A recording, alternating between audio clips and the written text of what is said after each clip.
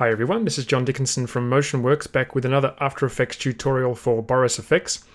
And this time we're going to take a look at another example of how you can use BCC Continuum Complete 8 3-way color grade with film glow, and we're going to combine it with BCC match grain to enhance this shot.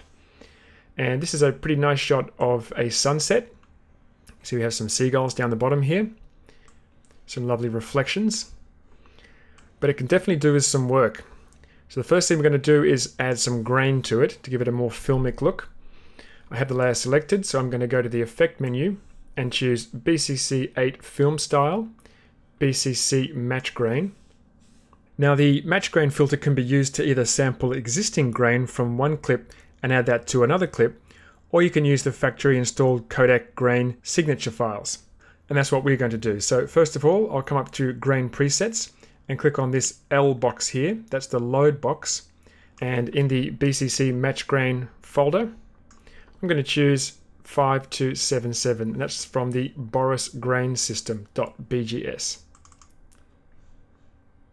That gives me a much finer grain. Now you can view the grain just by itself without the distracting footage by going to the View menu and choosing Generated Grain. Gives you a much better idea of how the grain is actually looking.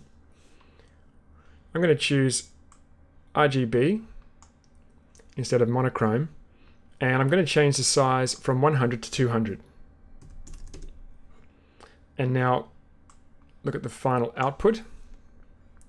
And now our shot has a really nice natural filmic grain look. Okay, next we're going to apply the glow.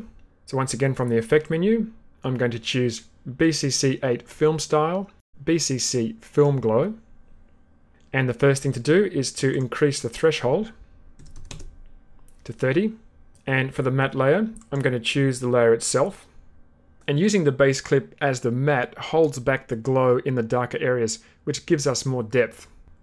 For the glow color, I'm going to click on the ink dropper and I'm going to just sample this peach just in the edges of the clouds. You can see that's really giving that a nice warm glow. That's pretty much good to go. Okay, so next we're going to use BCC 3-way color grade to increase the contrast in the midtones. We're also going to warm up the midtones a little bit, and we're going to add a little bit of blue to the shadows and the highlights, and we're going to up the saturation. So once again, from the Effect menu, I'm going to choose BCC 8 Color and Tone, BCC 3-way color grade. Okay, so the first thing I'm going to do is choose a preset. I can do that by clicking on Current at the top here and choosing Warmer Mids. Now watch what happens to the midtones in the shot when I choose this. Much warmer.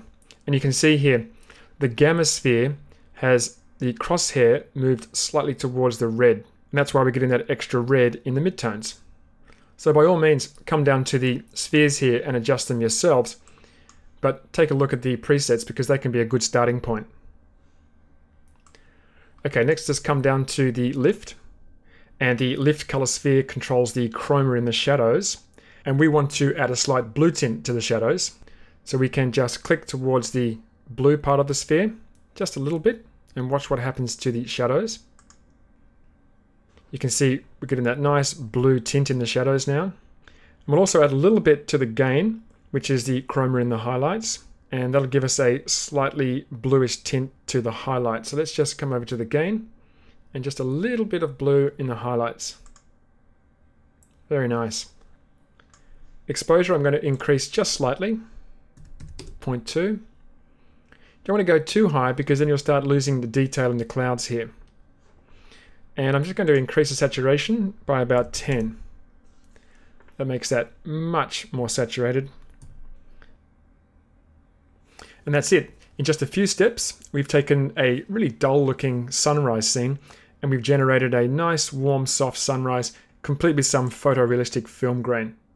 For now, this is John Dickinson from MotionWorks. Have fun, be creative, and I'll see you in the next tutorial.